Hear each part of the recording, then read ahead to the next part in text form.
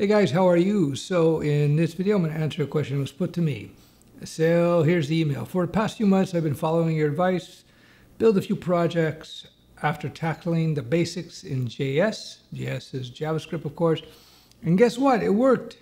I finished more than 3 projects. 2 of them were quite big for a beginner, more than 2K lines of code. Good job. And they all worked just fine. Now I want to move on to a framework. Nothing like the real thing, right? I learned this in martial arts a long time ago. You want to learn how to fight, you fight.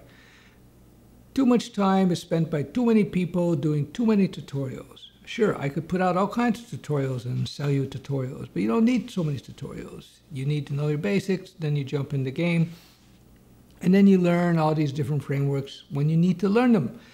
So he continues, I've seen a couple of your videos on what framework one should learn and did a local market search.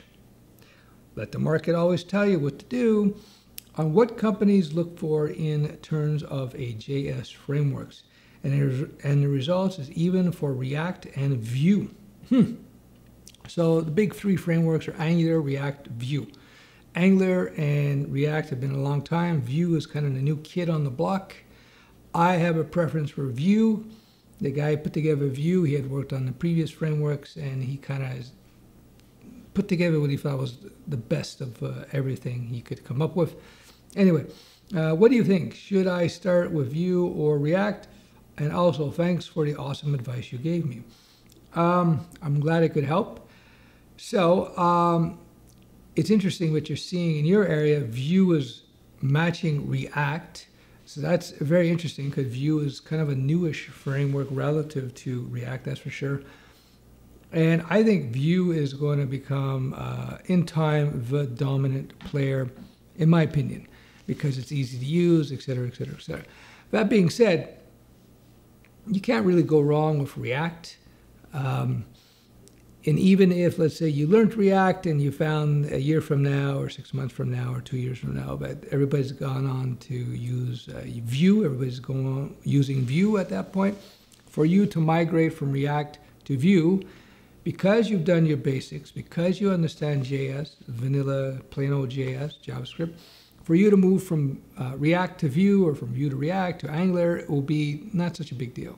Not such a big deal. So it doesn't really matter. That's another myth I'm trying to dispel on YouTube. You don't have to worry too much about choosing the wrong tech, because all these modern frameworks, all these modern languages are very similar in many respects. So if you learn JavaScript, for you to be able to pivot to Python wouldn't be too difficult, or from Python to JavaScript, or from Python to Java, or from Java to C#, not a big deal, not a big deal. You know, even going to dirty old PHP, which isn't so dirty, I joke around about that. You know, they're very similar, all very similar. Each language, each framework, whether it be Vue, React, or Angular, or whether it be PHP, C#, Java, Python, JavaScript, TypeScript, they all have their pros and cons. They all have their pros and cons. So you have to basically choose the technology that best suits you, and also best suits the local job market, right? You may think that TypeScript is the bee's knees. You may say TypeScript is amazing. It's the best language ever created. But if there's no jobs, who cares?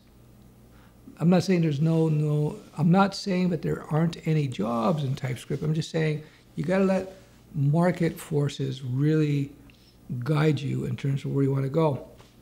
So that's why I have a very particular teaching strategy, and I preach a strategy to people based on my decades of experience of being in the field.